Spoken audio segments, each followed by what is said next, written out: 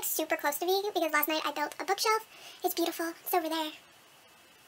You can't see it. I moved my camera and now I just realized it's way too close to my face, but I'm too lazy to move it back, so deal with it. I'm sorry. By Lori Gottlieb.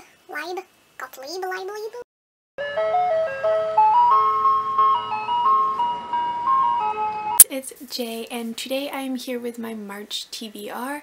I don't actually know how much reading I'm going to do since I'm still on concussion leave, I guess we can call it. I'm not allowed to read books still, so I've been listening to audiobooks a lot because, you know, your girl can't just not read. So these books I found on audio, so hopefully I will get those done so I at least get something done in March. Maybe I'll be able to read soon. Hopefully. Without further ado, let us get started! So the first book that I'm hoping to read this month is Hereafter by Tara Hudson. I don't know that much about it, but it's been on my shelf for like pretty much 2 years now. And I know that it's a ghost story. And there's this ghost named Amelia who lives in a lake, and then a boy named Joshua comes into this lake and he starts drowning and she decides to save him. And there's a spirit named Eli who apparently doesn't like that they're becoming friends, so he tries to bring Amelia back into the lake, and it just sounds really weird. I found it on audiobook, so I was like, you know, it's been on my shelf for so long, I might as well try it at least. So the next book that I'm going to read this March is The Next Time You See Me by Holly Goodard Jones. I don't know that much about it other than there's a girl named Ronnie who goes missing, and it's about 3 other people whose stories interlock in the way that she went missing or something along those lines. I think it's kind of like a Valentine's Day, New Year's Eve idea where all the stories end up folding into one big story at the end. Not 100% sure if that is true. I could be making this up, but I'm not allowed to read it to be able to know if I'm wrong or not, so this is what I'm going off of what I've heard about the book. The next book is Stick Figure by Lori Gottlieb. I'm probably saying that wrong as well.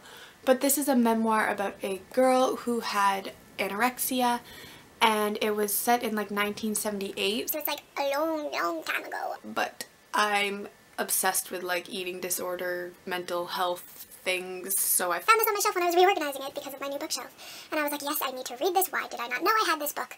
So now I'm gonna read it.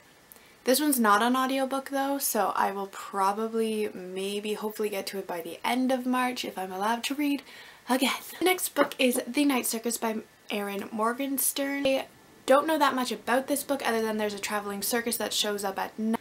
A lot of people on BookTube have talked about how amazing this book is, and my mom absolutely loved it, and it's been on my shelf forever, so I was like, you know what, it's on audiobook.